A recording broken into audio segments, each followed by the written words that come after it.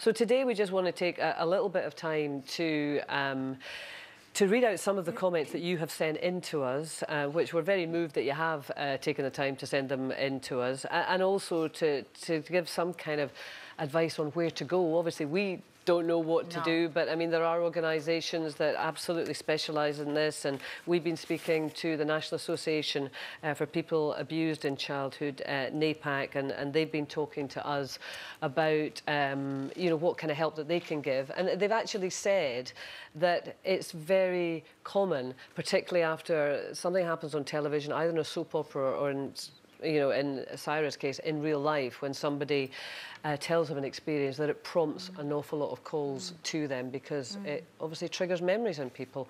And I mean, we've got a load of comments here. Anne, do you want to start? Well, I've got one here that is a good reminder that it happens to anybody. Thank you, Saira, for sharing your story. I'm a male survivor, and talking is the only way forward. And then another one, which I think brings up the fact that it's not just about having the courage to speak out, but it's about the fact that you might have gone through years of not being believed. When I was 16, I finally told someone that something similar had happened to me when I was about 6 or 7 years old. I had no proof that it had happened, and I wasn't believed. So never said another word about it to another soul. I still haven't. If you saw me or my attacker, who is still in my life, you would never have guessed. I think there are millions of girls, and sometimes boys, who go through these things quietly, and I'm so glad that Saira found the courage to say it out loud. Yeah. I mean, Linda, we've all got comments, but can I just say, we're going to read out some of the stories that you have sent to us, but we're only scratching the surface. I mean, we got hundreds and hundreds of emails over the last 24 hours with people wanting to share their stories. So we're going to read as many as we can, but we're scratching the surface. OK, this is from someone. 1 year ago, my 8-year-old daughter told me a family member had been sexually abusing her for 3 years. Police could not bring charges due to the silly Scottish justice system. Her dad still does not believe this has happened to her and refused to consider one of his family could have done this to her.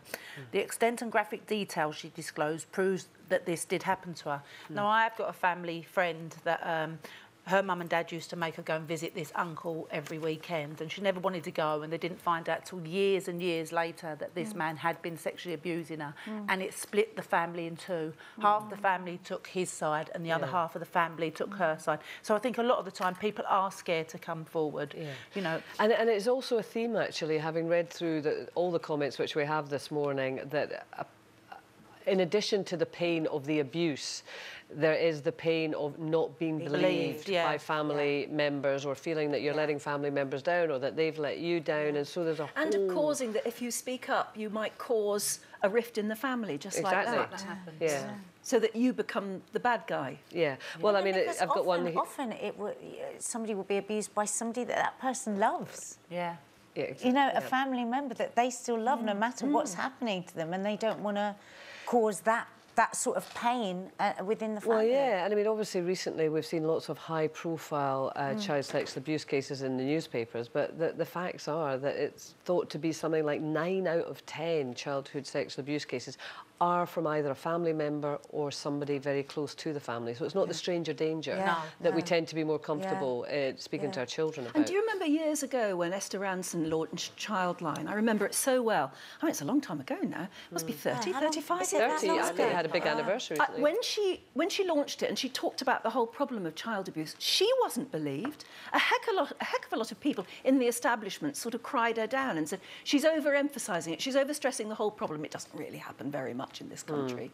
And look... Well, 1 in 20 children in Great Britain, they're saying, now have been abused. That's 1 in every classroom, practically, isn't it? I mean, the statistics are so... I guess when you look at it like that, it is. I've got one here who says, everyone's anonymous, obviously. I felt so emotional listening to Saira speak. My family turned their backs and walked away. My abuser is still alive. It's hard at times to deal with things, but easier now than it was. My husband, daughters and great friend have helped me enormously. It just breaks your heart, doesn't it? Well, Everyone that we've read. Absolutely. I just wanted to read a little statement from Saira, who, you know, obviously it's been a difficult 24 hours for her as well, for all sorts of reasons. And she says, the outpouring of personal stories from people who have been through it too has been overwhelming. Thank you for sharing. It's vital in raising awareness and helping others. She says, I don't feel brave. I feel lucky and grateful that I was able to deal with it, something that I know many cannot. So there you go. That's from Saira there.